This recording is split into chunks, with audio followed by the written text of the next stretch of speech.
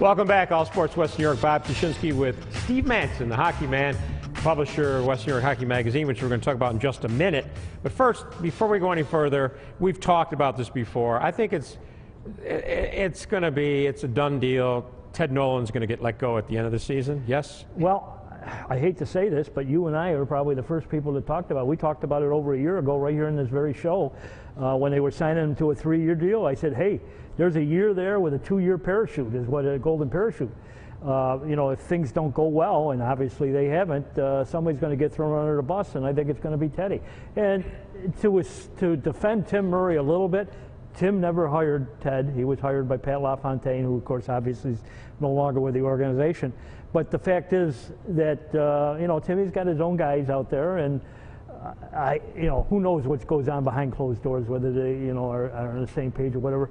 I feel technically, well, even more than technically, I feel very passionately that Ted deserves another year. He deserves a year with a decent hockey club.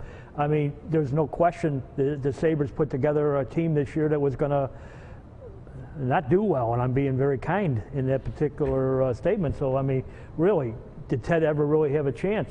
I think he deserves another year, but the indicators, the arrows are all pointing that he's not going to get it. My people tell me that, you know, they're not having lunch together every day. It's probably not a great relationship right now between the two. Well, as we said last year, that Ted had to know when he signed that deal what it was all about. Well, you know, he's a big boy. He's making decent money, and I'm sure that, you know, if he walks away with 2 more years in his pocket, there was a coach for the Buffalo Bills that did something similar, but he chose that. You know, in this particular case, he deserves at least another shot. Okay. All right, let's put up the cover for the new issue of West New York Hockey Magazine. Right. This is the March issue. And on the cover, guess what? There's a great article about the trade between Winnipeg and yeah, at the top there. But you see, it's a photo. It's a accumulation of photos from the Empire Sports Network. In March 7th, actually, it has been 10 years since the network went away. And I bring this up because it very much has to do with hockey, because Empire was the flagship TV station and WNSA was the radio partner of the Buffalo Sabres, and the Sabres enjoyed quite a bit of coverage during those years. Oh, hey, I was so proud to be, you know, a small part of it, being the hockey man on the Fan TV show and then later on the radio and everything. It was just a fantastic time, a great network, some fantastic, I hate using that word again, people worked there. I mean, it was just a great crowd. I know you were the boss and you treated me very well, but all the crew and the other anchors and stuff like that, just great people. I was general manager for half of the 15 years. I mean, before me was Ron Berdovich, and before Ron was Rich Bradley. But, you know, John Regas, who's still unfortunately incarcerated. Yeah, but you were pretty much there from the beginning. I mean, I was there from the beginning, right. But, you know, he created the show Hockey Hotline with Mike Robitaille, and then Mike eventually joined, Brian Blessing joined Mike, and then after Brian it was Josh Mora. Hockey Hotline, in my opinion, was one of the most, if not the most successful post-game hockey show in the NHL. I know that Bettman, they thought very highly of that show up in Toronto. They didn't like the fact they got bashed on a regular basis. Right. But that show maintained half of the audience from the game, which is outstanding, really. It's very good for post-game shows. I know our younger viewers won't know this, but they used to have cassette recorders. I used to always be at the hockey game, but I used to always have my cassette recorder at home taping the show on the old VHS tape or whatever, VCRs they were. VCR, yeah. Got home, I had to see that show because Mike and whoever was co-host with him, Brian or Josh or whatever, told it like it was. And I think it was very much, because it was a nationally watched show. I mean, they got calls from all over the country. And it really was a solid show. Yeah, you'll never see that show again. Because John Regas, before and even when he owned the team, he didn't care if Mike was critical of the team.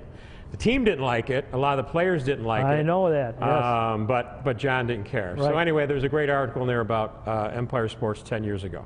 Okay, so the Sabres are going to, you know, they're going to get one of the top 2 picks. Yep. You think next year they're already going to be in line to give a shot at getting the playoffs? That's a tough question. I think they're going to be again, we don't know which one of the picks they're going to get. We don't know. We don't even know what's going to trade's going to happen between now and next Monday. What trades are going to happen on draft day? They're going to have a lot. There's a little. The Canadian dollar has dropped considerably. The salary cap, which everybody thought was going to go up $3 or $4 million, may not go up at all. It may actually come down. There's like 18, 19 teams in the National Hockey League that are right at the cap, meaning they're going to have to dump some players. Well, Buffalo is positioned very, very well because they're well under the cap. Who knows who they're going to pick up this summer? That's a tough question. They're going to be better. There's no question. Yeah. But I thought they were going to be better this year too.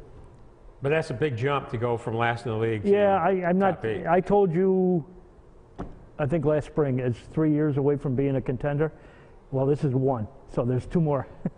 Real quick, how did this team win like 11 out of 14 games there in that stretch in December? I mean, was that just an aberration? Well, it was a combination of a number of things. First of all, the goaltending was excellent. Second of all, if there's one sport where you really get on a roll, it's hockey, and they got on a roll. They started believing in themselves. I was very disappointed at the time that maybe the Sabres didn't make a move or two to try to improve that club, but they didn't, and then injuries hit.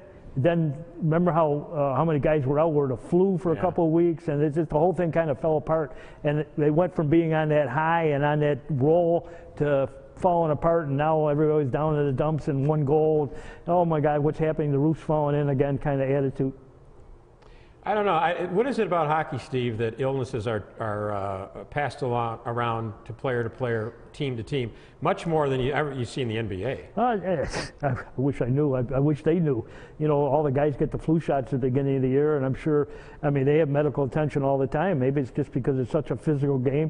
Maybe it's because and again, I guess basketball is the same way, but the majority of the cities they travel to are cold weather cities, and you know, there's a lot of playing a game, taking a shower, getting on a plane, flying that night, getting in some cold city. You know, you hardly ever see a hockey player going in and out of the rink without a toque on his head. I mean, it's a tough sport, and they play a lot of games in a short period of time. Okay, Steve, always great having you on the show. We'll see you next month. Okay, don't my forget friend. And Art Wander says, Bob, you don't emphasize enough that the Western New York Hockey Magazine is a free publication. It's free publication. So look for it at your local newsstands or whatever. It'll be all over all the rinks in town, and you can go to our website, WNY March is a big Hockey. month. A lot of tryouts being held in March. Yes. For local leagues. Yep. Steve Manson. Hey, we'll be back to wrap up All Sports Western New York. Don't go away. A beautiful thing coming up next.